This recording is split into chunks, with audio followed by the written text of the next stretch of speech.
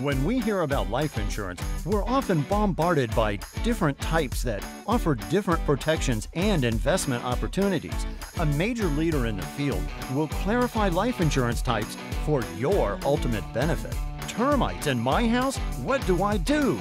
We get with an expert to see how new termite treatment methods make termite eradication more effective than ever. Packing up and moving has just become a whole lot easier, thanks to one familiar name who has everything you need to empty your house, store it, or transport it. This is the show all about you and your space, your home and surroundings. We are designing spaces.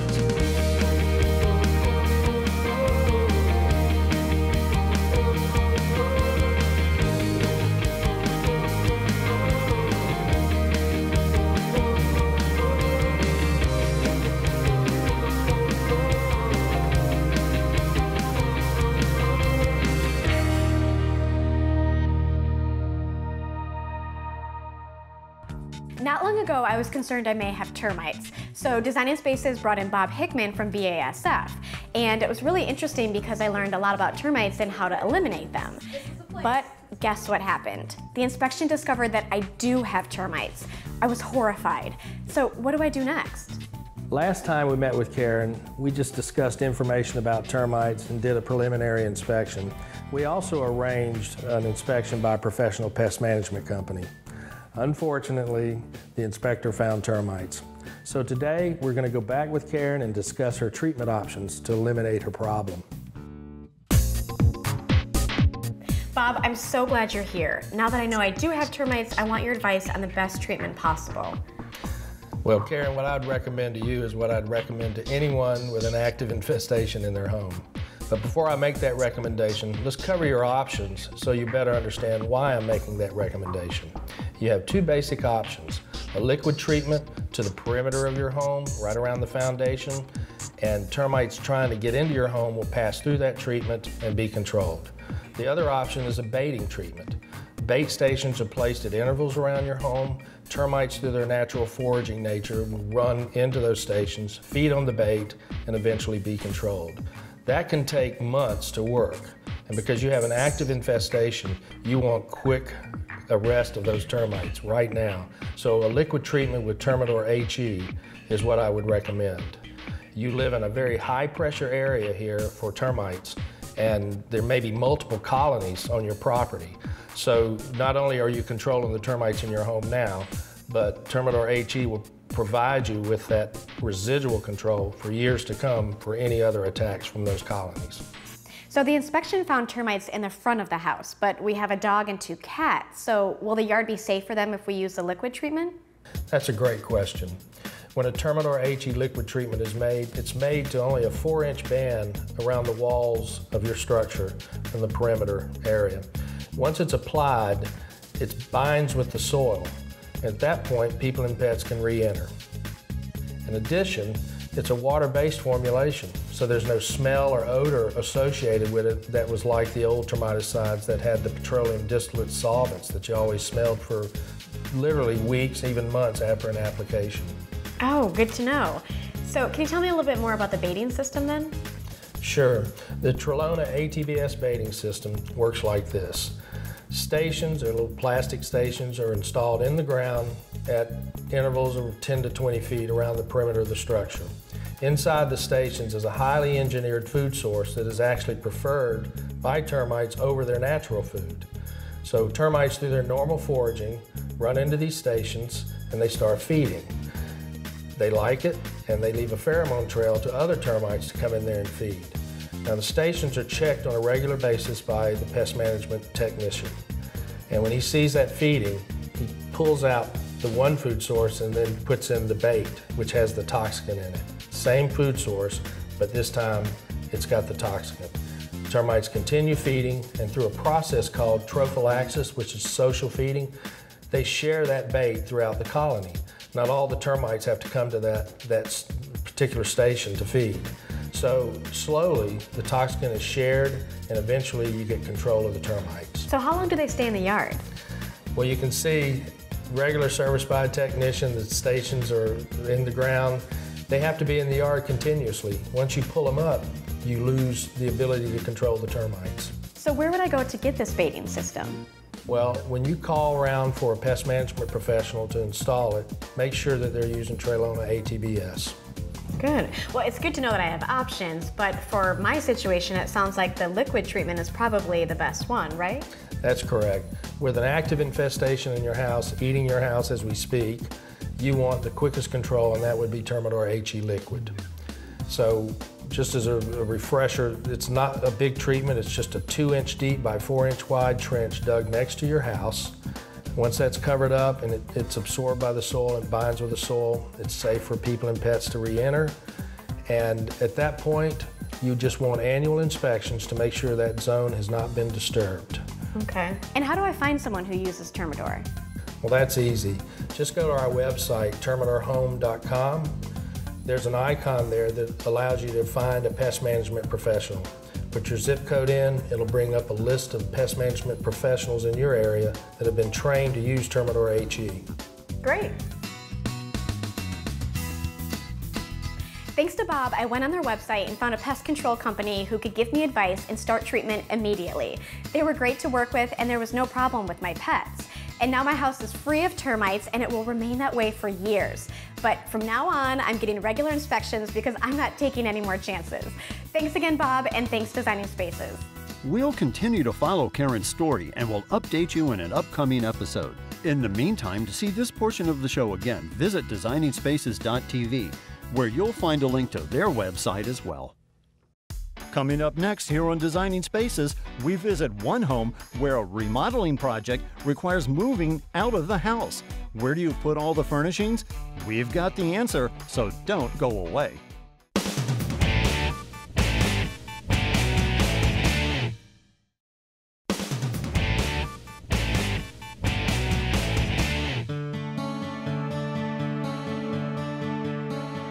My daughter just left for school and the house is cleared.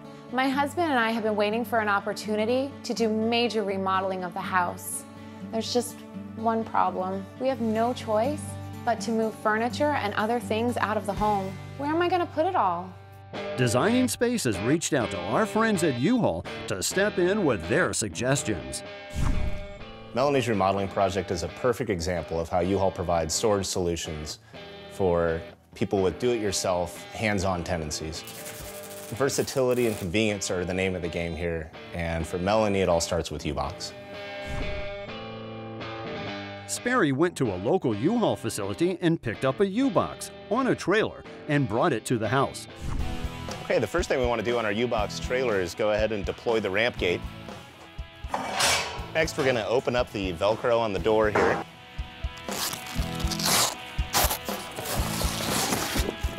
Okay, now to open the door, we're just going to loosen these two bolts, top and bottom, and open this hasp here on the side. And the door will swing open. And then we're just going to retain it with this locking latch pin here on the side of the trailer so it doesn't come back and get in your way. Okay, our U-Box is a 5x8 by 7.5 wooden box. It fits about a room and a half of your furniture or things, which equates to, if you have a 1-bedroom apartment, you need 2 U-Boxes, 2-bedroom home, you'll need 3 U-Boxes, and so on. Okay, Melanie, I brought along some items today that are going to help you get packed up. So first, we've got the Enviro bubble wrap. This is obviously going to help protect your lamps, dishes, all those loose items are going to be packed into boxes. Wrapping paper. This is handy. It's, as most people would use, newspaper or something to line a box and maybe separate dishes and cups. This is nice because it doesn't have any of that newsprint that's going to come off like it does on your fingers. The glass packing kit is great. This has got individual foam pouches to protect your stemware, crystal, and then this egg crate configuration that drops into a box. Tie-down rope, obviously going to be handy for tying off some of those larger, sort of ungainly items. The shrink wrap is obviously going to be handy for, again, bundling up some of those larger items, some chairs and so forth once we get those into the U-Box. And then I've also brought along an Easy Pack box kit, 10 small boxes, 10 medium boxes, tape, Sharpies, all the stuff that you really need to get going. Once you get everything into the boxes, you can use the hand truck that was provided with your U-Box today to easily cart everything out. Sounds just like what I needed.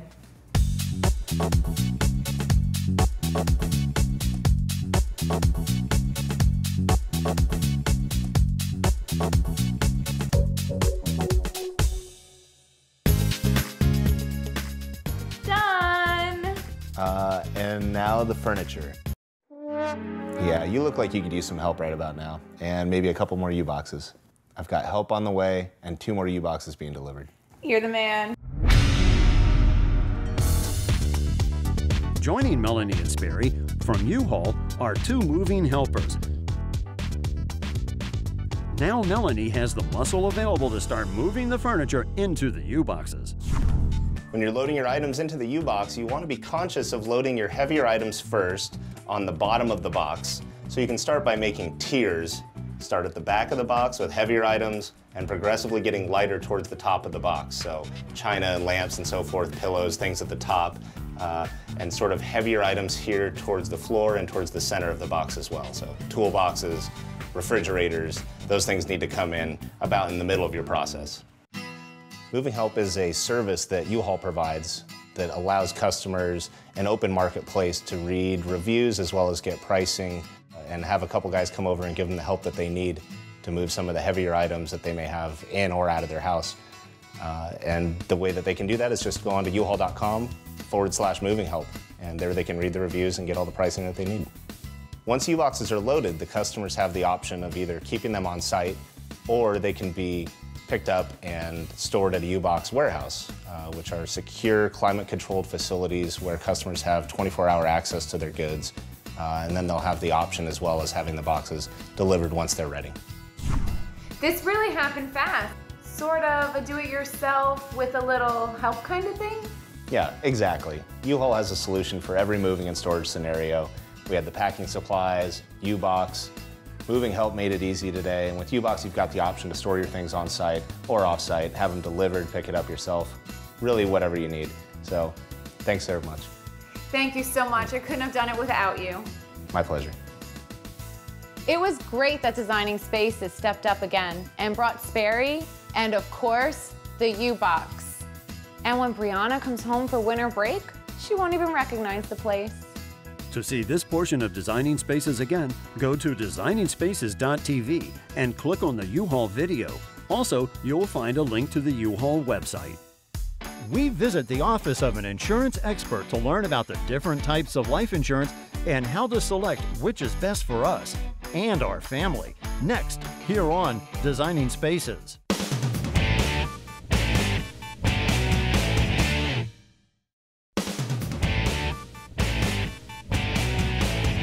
I'm at a point in my life where I have family depending on me. I work for a successful company with a promising future, but what does that mean for my family and my home if something were to happen to me? For the longest time, I thought life insurance was just something for my husband. I mean, he's covered at work. But then after speaking to some of our friends, we realized that we didn't know much about life insurance at all. I mean, does he have enough coverage? What would happen if I wasn't in the picture?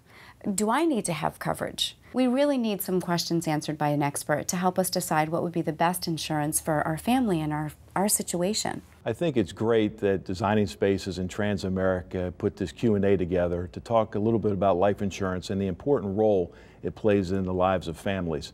Today I'd like to talk about permanent life insurance such as universal life, but first we need to talk a little bit about the differences between whole life or permanent life and term insurance. Term insurance is a great way to provide coverage when your needs may be the greatest. You can purchase insurance for a specific period of time, 10, 20, or 30 years, but at the end of that 10, 20, or 30 years, you no longer have coverage. You oftentimes can renew the coverage, but it is at a substantial increase in cost. Thanks so much for explaining that. So I guess when you say permanent, you mean permanent? That's exactly what it means. Permanent coverage means for your entire life or as long as you pay the premiums. The beauty is that regardless of your age or health, once you have a permanent plan in place, it's in place. Now you mentioned universal life. Is that permanent? Can you explain the differences? Of course I can, Joe. Universal Life is a permanent plan and it's built all around flexibility. In many ways, people look at Universal Life as a financial planning tool because it comes with cash value with each payment you make. But because of this, payments are usually higher. Your premium costs are higher because you do have this flexibility that is not offered with term coverage. I get the difference now. I never thought of life insurance as a financial planning tool. One of our most popular universal life insurance policies that we offer at Transamerica is the TransAce. It has many, many features that our customers really like. So, like what? Well, I would say one of the features that excites our customers is the income protection option. Let's say Joe purchases $500,000 of insurance, and then at that time, when the benefits paid, the beneficiary, Julie, you would get $140,000 up front, then $3,000 a month for 10 years to replace income, and a final lump sum of $65,000. So although you purchased $500,000, your total benefit would be $565,000. That's really interesting. I had no idea that insurance could work like that. And Joe, many people don't. They also may not know that through universal life policies, you can choose to pay higher or lower premiums depending on your needs. Your policy will simply increase or decrease in value accordingly. That's really good to know. There's a lot of other benefits that excite our clients, such as tax-deferred growth, guaranteed minimum interest crediting, and no lapse guarantees. One of my favorite features is the multi-flex surrender endorsement, which really means that you'll receive the enhanced surrender value instead of the cash value if the surrender value is greater. Our clients love this. Another feature is the accelerated death benefit. Let's say that you are diagnosed with a terminal illness, you have less than 12 months to live, you can receive up to $250,000 or 75% of the death benefit to take care of whatever costs that you may have. How much coverage is available? Great question. You can purchase as little as $25,000 to $1 million or more, depending again on your specific needs for you and your family. And the best thing to do is to call one of our representatives or to visit us at transamericauniversallife.com and speak to one of our agents or go online, and they will help you customize a plan to fit your family's needs. I always recommend getting a rate quote. Make sure it can fit into your budget. Is universal life insurance a plan like TransAce hard to get? No, what you'll do is you'll complete an application and then most of your work is done. The insurance company then will take over. They may ask you to get an exam to fulfill the underwriting requirements, but that's not always the case. And if it does happen that an exam is required, that's done at our cost and at your convenience. So I see you've got a laptop. Can you take us to the website and show us the ropes? I'll be happy to. Great. For more information, visit transamericadirect.com. To see this portion of the show again, go to designingspaces.tv and click on the Transamerica video. You'll also find a link to their website. Don't go away, there's more Designing Spaces coming up right after the break. This is the show all about you and your space, your home and surroundings. We're Designing Spaces. We take on DIY projects, get creative with interior design, and get with the pros on remodeling and home improvements. I can see myself living here, I really can. I did my homework online and decided it's time for a makeover.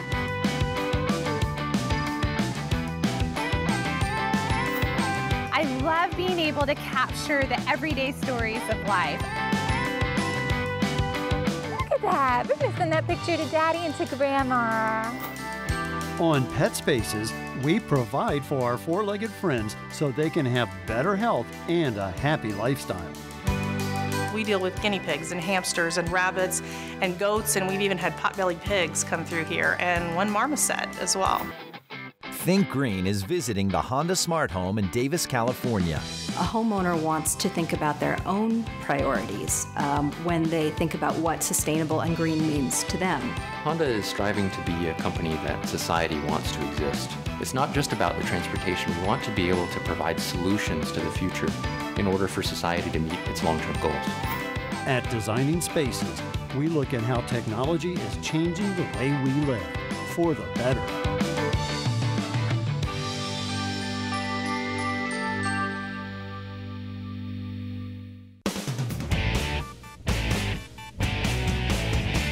Understanding how life insurance protects your family, knowing what to do if your home has termites, taking on do-it-yourself moving for a major remodeling project, or relocating to a new home. We are here to show you what you can do to protect yourself and live the life you desire and deserve.